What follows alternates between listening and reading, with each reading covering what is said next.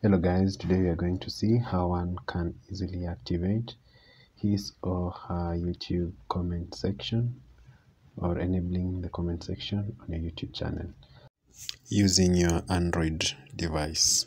So first things first, we have to ensure that we have downloaded the YouTube Studio application on your smartphone.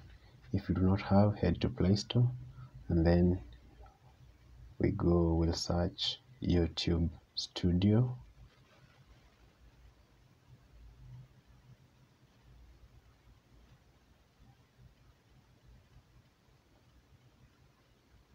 So we'll search YouTube Studio and then ensure that the application is installed. For my case, I have the application already in my phone. It's only that it's not updated, so I want to download it. So we'll exit and then head straight to my YouTube Studio.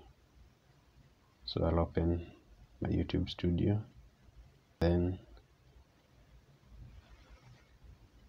so I'll select one of the videos that has the comment section disabled.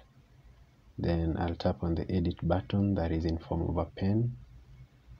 So it will take me straight to several options, basic info and advanced. So I'll tap on the advanced settings and enable the comment section and tap on save.